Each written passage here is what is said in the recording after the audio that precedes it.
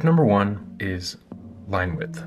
What I like to do when there are lines underneath overhead structures like trees is actually change the line width. When we come in here, we can see how messy things get. It's very busy. There's a lot of lines, a lot of things going on. So something that will help visually is to change anything that is underneath the trees. Right now, I'm gonna do that. I'm just gonna erase these and redraw them in a much thinner line weight. But normally I would have done this originally as I'm drawing.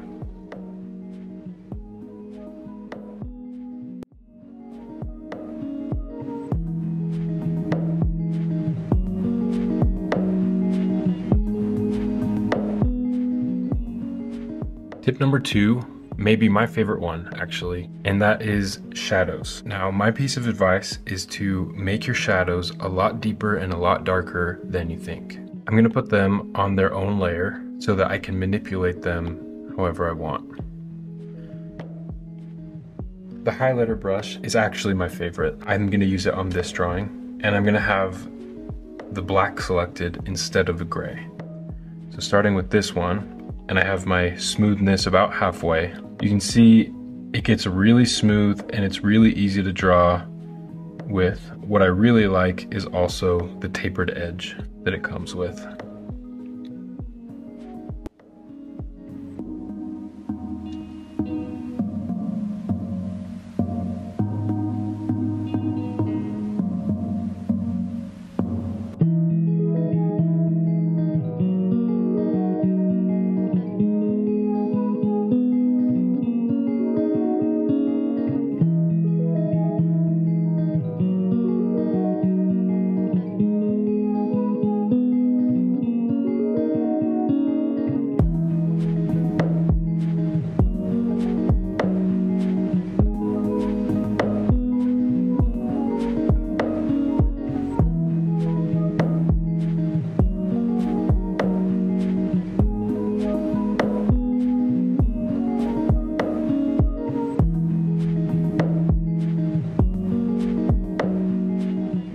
You can see the difference it makes in how it looks, not even close to complete here. And as you turn your shadows back on, it starts to bring a little bit more life to the drawing.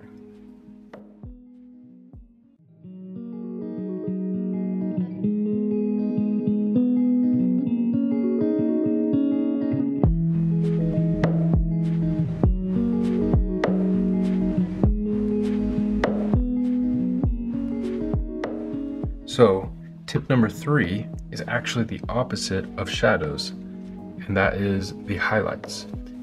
One of my favorite things is to bring in a really thin white marker pen and add some highlights wherever the sun is going to be hitting these trees.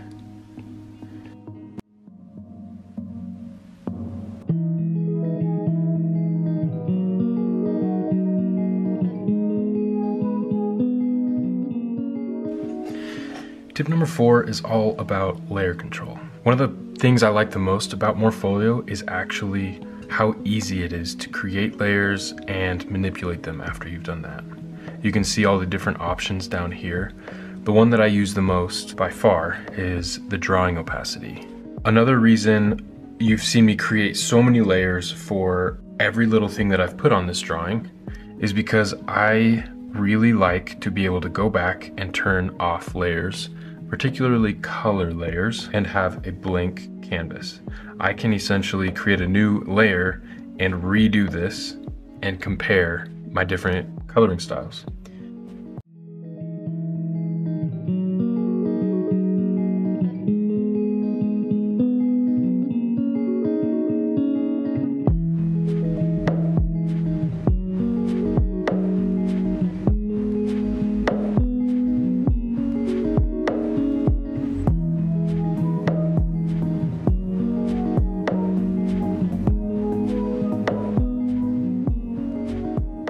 Final tip is actually going to bring us outside of the normal workflow just a little bit.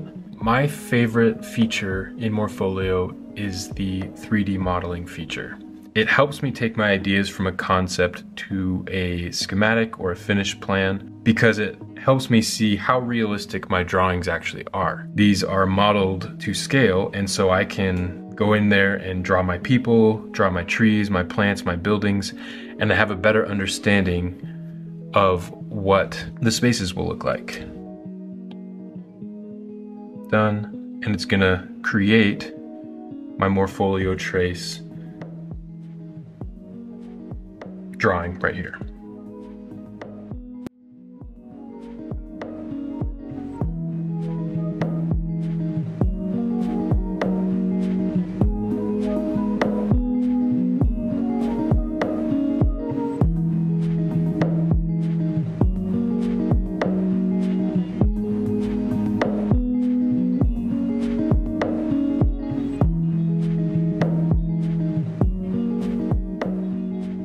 Now obviously this is just a quick simple sketch, but you can see how it really starts to bring the design to life, and you can see where people might sit, meander. It's a great sales tool to show your client what the space feels like very quickly. And as you can see, it's another easy way to get some quick plans out of the way, plan views, and all sorts of different angles.